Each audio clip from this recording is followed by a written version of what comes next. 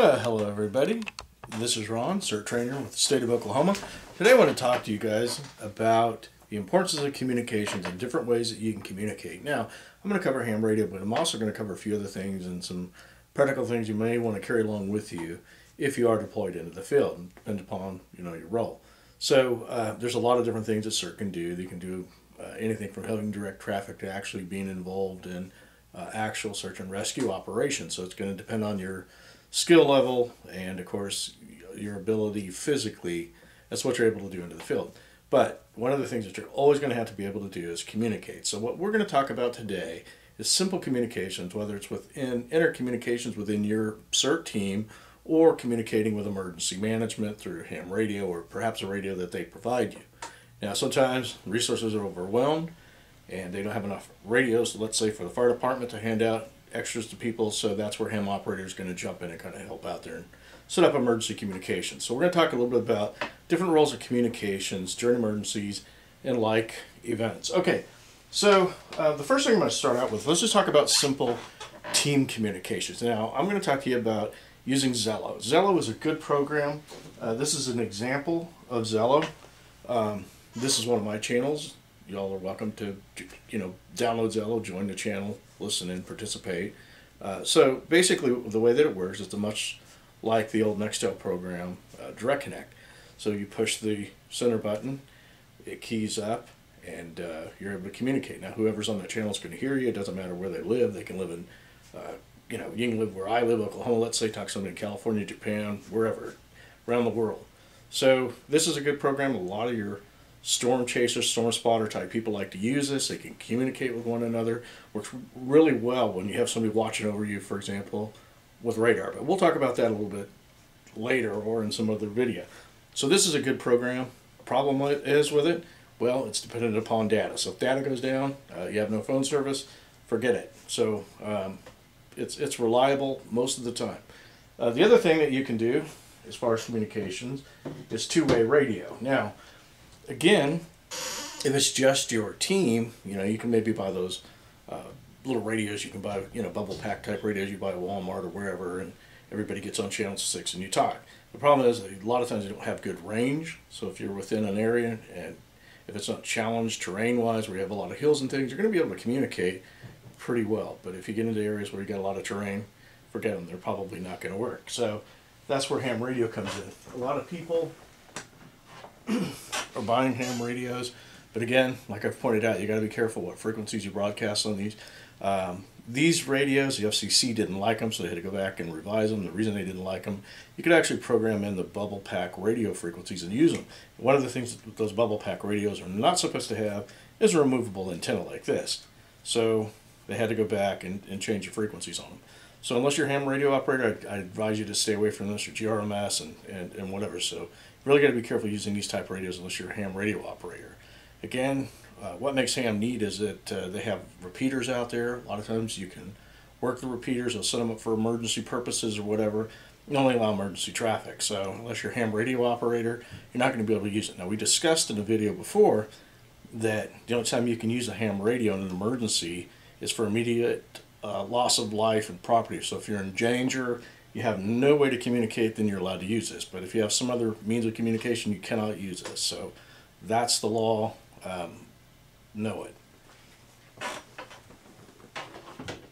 So whether you're using something like that or you're working with emergency management, it's important you kind of know some of the rules that are out there.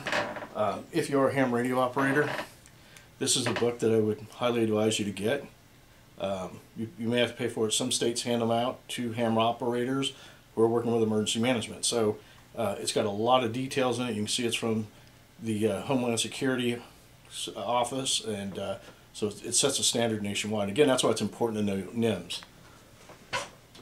One of the other things that you're never going to want to deploy out in the field without is, again, I pointed this out in another video, probably talk about it quite a bit, is one of these CERT type manuals. So it's a good way to remind yourself when you can't remember, hey, here's your reminder. Alright, so with that said, there's a lot of different things that you can do with ham radio. This is another ham radio, but I just wanted to show you guys one of the attachments that I've got for it. Basically, it's a device that will allow you to hook into a PL259 They make them for a lot of different radios. Just depends on the connector on top. So this one won't work on that radio because one's male, one's female. But what you do is you plug that in. Folks are probably kind of familiar with this connector if you've ever had a CB. It's the same type connector. So what that's going to do, you can use an external antenna. Now you got to make sure that you have it in the right bandwidth, the right antenna, or you'll destroy your radio in due time. But this allows you to hook into a better antenna, get much better range. So this is really important to carry with you in a disaster. Have this available so that yeah, you can get better range out of your radio, because a lot of times you just have a short antenna. You may have some problems getting in the repeater. So it's going to really increase your distance if you have one of these in an adapter and hook it up. So this is just some of the accessories that you can use with a handheld to make them much more effective. The other thing that you're also going to want to carry, a couple other things, set that down, is always make sure you got maybe a power converter. So if you do have a radio like that and you need to plug it in somewhere, you've got the availability to do that. So I'd highly advise you to get one of these. I make better ones. It's just cheap. Pick one of these up out anywhere for 20 bucks, even at a truck stop. So make sure you got one of those. Good for charging or running a computer, whatever you need to do. So it's a really good thing to have on hand. So I'd highly advise you to get something like this and carry it. Then we were talking about power for devices, same thing for your phone. So you may not be able to plug your phone in for whatever reason. So something like this you can pick up. I think we gave these away free at September Fest, or whatever we call it there, at the Capitol here a while back. So they were doing it every year, and they were making people aware of being prepared during emergencies. So this is something they were giving away. Really good item to have, carry in your pocket, charge it. So additionally, as far as radios are concerned, you may want to carry a little longer antenna, get you a little better range as well. It's not so much receiving, it's transmitting where you really run into problems, but receiving as well. So this is something that fits on radios. You can find these online.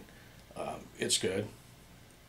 To carry, I carry it in my backpack, so if I need additional range, I have that.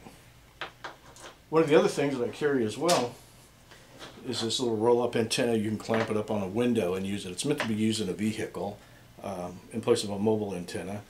But I have this. I keep it extra. Anytime I'm out storm spotting, I take this with me. If I'm in somebody's vehicle who's not a ham radio operator, I've got it for that extended range. Or I'll take a mag mount and carry this as well. So remember that old rule.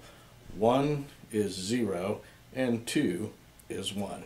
So if you've got something like this, it's a great thing. Additionally, you can take this with you. Let's say you were working on field operations and you were concerned about transmitting out. This is something you could hook up to, let's say the Baofeng, what this is specifically made for, this type of adapter. But anyway, so you put it on top of where the antenna goes, screw this in, and you could possibly hook this to something else, or if you had a stick or a walking stick or whatever, raise it up and get you that additional range. So this is something that I carry in my backpack all the times when I'm deployed, just to make sure that when I need to transmit, that I can transmit.